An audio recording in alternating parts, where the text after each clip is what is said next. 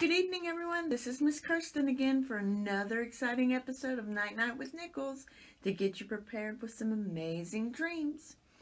I hope you've gotten your night-night chores done. You know, brushing your teeth, taking a bath, doing any chores left over, picking up them toys. I hope so. I've got mine finished. I'm ready for our story. Did you know that Muslim girls, when they turn 13, they begin wearing a hijab or a headscarf? Wow. It's very important because wearing a hijab means they are strong, being strong. That is amazing. We're going to learn some more in tonight's book. But before I show you the title, I want to tell you about one of the authors of tonight's book. She is an Olympic medalist for fencing. That's the one with swords. I couldn't even do that. Wow. Kind of like knights and slaying dragons. Oh, we want to protect the dragons, though. But that leads me to tonight's book, The Proudest Blue, a story of hijab and family. And like I said before, this is by Olympic medalist Ibtihaj Muhammad with S.K. Ali, art by Hatem Ali, and it's read with permission from Little Brown and Company and the Hachette Book Group. Look how beautiful that is. And look at that paper boat. Wow. Let's see, that is a very beautiful blue. Mama holds out the pink. Mama loves pink. But Asiya shakes her head. I know why. Behind the counter is the brightest blue, the color of the ocean. If you squint your eyes and pretend there's no line between the water and the sky. It's the first day hijab. Asiya knows it. I know it. We're sisters. Look at that. That is a pretty blue.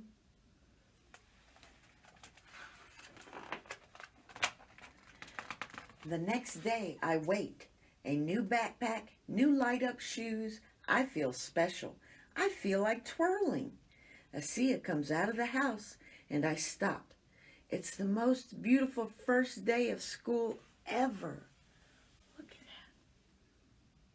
that. She's twirling. And look at her sister, Asiya. Beautiful blue headscarf, or hijab.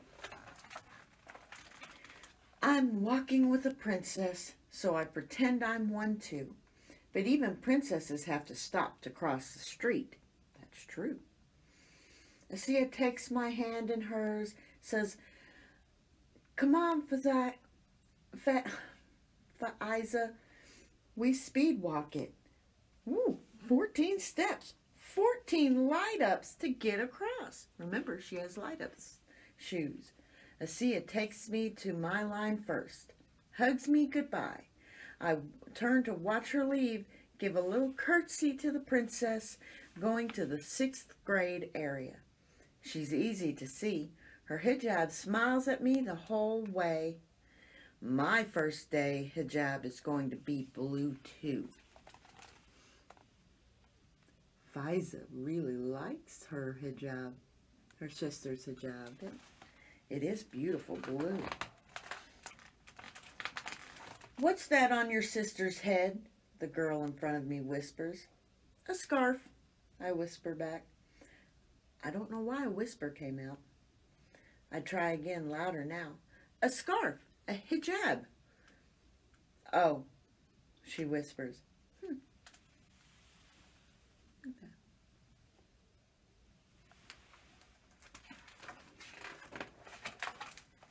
Asiya's hijab isn't a whisper. Asiya's hijab is like the sky on a sunny day. The sky isn't a whisper. It's always there, special and regular. The first day of wearing hijab is important, Mama had said.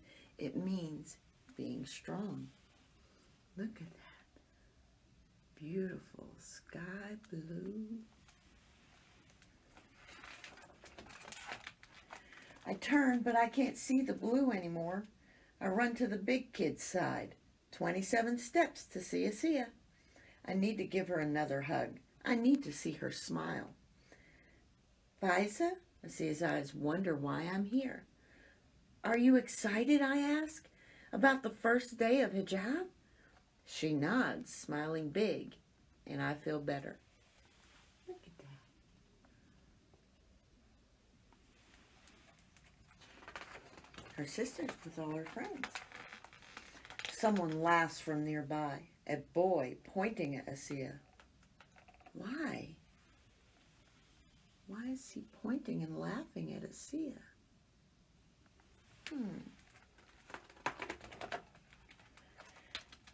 Asiya's hijab isn't a laugh. Asiya's hijab is like the ocean, waving to the sky. It's always there, strong and friendly. Some people won't understand your hijab, Mama had said. But if you understand who you are, one day they will too.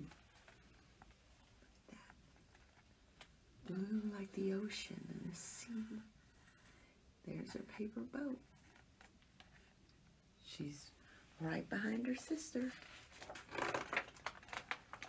In class, I draw a picture.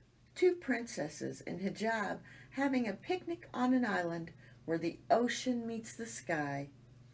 The girl who whispered in line says she likes it. She says it so loud, the teacher comes over to see it. I wonder if Asiya drew a picture too.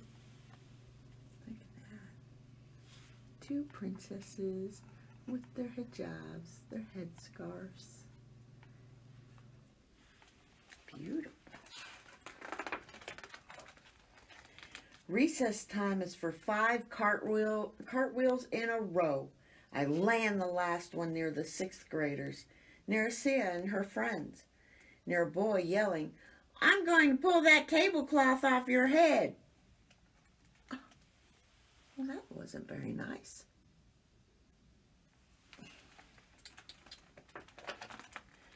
Asiya's hijab isn't a tablecloth.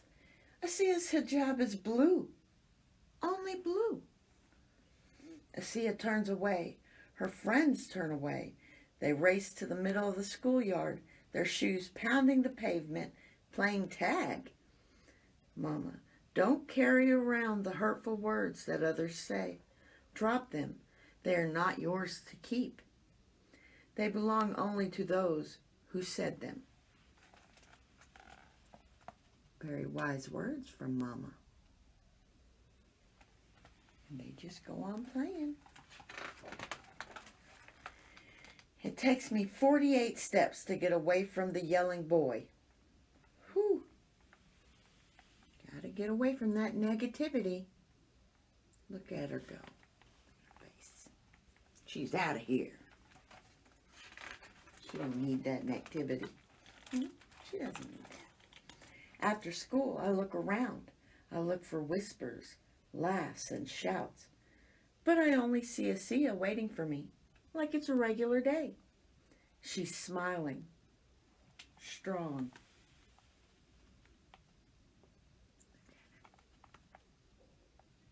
That beautiful blue. We cross the road hand in hand.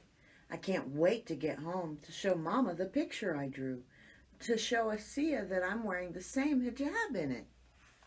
It was a very beautiful picture she made. See her holding it right there?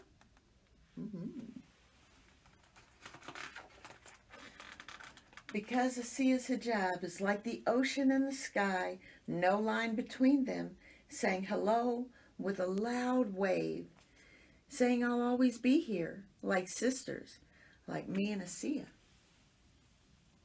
Look at that.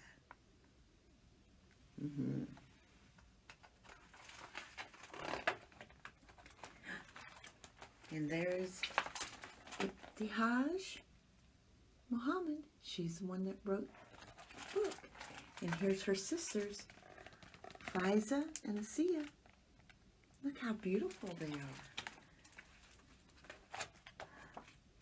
That's the end of that. But I have something to show you. Look what I made. My very own paper boat. And look who's in it. Asiya and Faiza. They're together. Isn't that wonderful? That's beautiful. She's wearing her beautiful blue hijab, which means she's strong. She has courage and confidence. You should too. Just because we wear something different than anyone else, or do something a little different than anyone else, that's no cause for negativity. We're not hurt. She wasn't hurting anyone. And it gave her strength and courage and confidence. You know what? Wouldn't it be wonderful if you made a boat and filled it with what makes you happy, makes you confident, makes you feel strong? Would you like to learn how to make one of these boats? Like the one here with Asiya and Faiza? Well, remember, there's another author on this book tonight. Her name was S.K. Ali. And she has a special video to teach you how to make your very own paper boat that has all of your favorite things for strength, confidence, courage, and happiness. So, maybe tomorrow you can visit S.K. Ali on YouTube and she'll show you how to make your very own paper boat for the proudest blue. I hope you have sweet dreams and you think about what makes you the proudest and the strongest and gives you the most courage. You dream on that and I'll dream on it too. From all of us here at BCPL, we wish you good night.